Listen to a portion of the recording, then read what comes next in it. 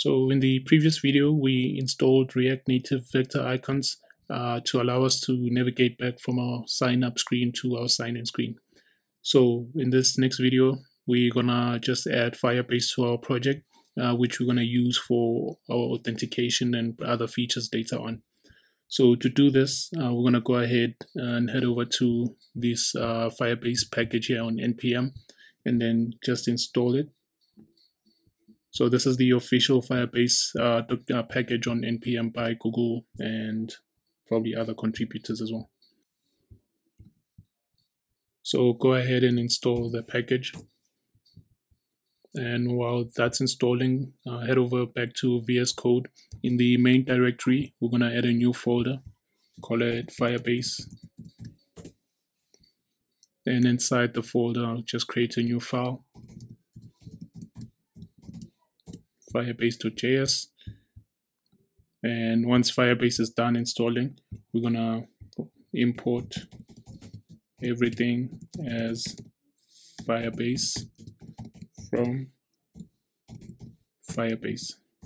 This is the Firebase package which we just installed now. And then next thing, we're going to create a variable here, call it Firebase config, which will contain our Firebase configuration. So to get this Firebase configuration, I've gone ahead and set up a test Firebase project.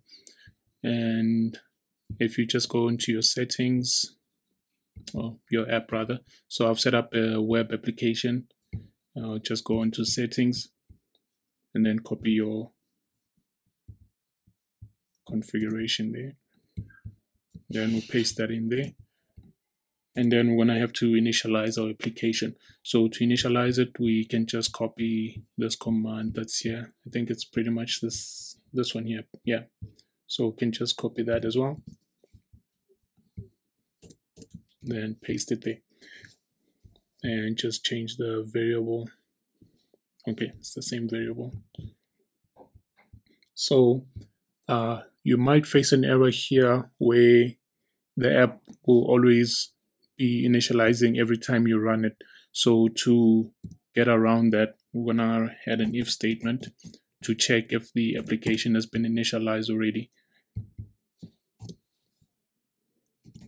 So we're gonna check if firebase.apps.length. So this will check if there are any apps that have been initialized. In this case, if this app has been initialized already. Or if not, then we go ahead and initialize the application. And then once that's done, we'll export Firebase. So we'll import this Firebase and use any Firebase features that we need. So for example, in the sign up page, we wanna need to sign up users. So we're gonna use the Firebase authentication for that. And just to check if everything is working, we're gonna just head back to sign up. So I'm just going to run a console log. When the user navigates back, we're just going to run a console log. Firstly, let's import Firebase.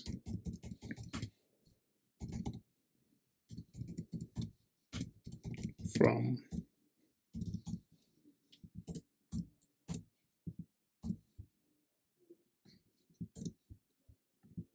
okay. So we're just going to console log Firebase, and this shouldn't really give us anything useful. It's just going to display all the Firebase functions and everything else we have. So let's try that out. So I'm in the sign up page here. So when I click back, it should just display a console log of everything.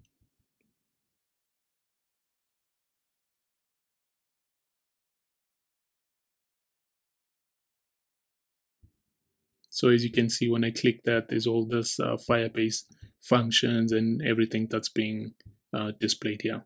So in the next video, what we're going to do is going to go through states and how we can actually sign up users and sign in users, so on.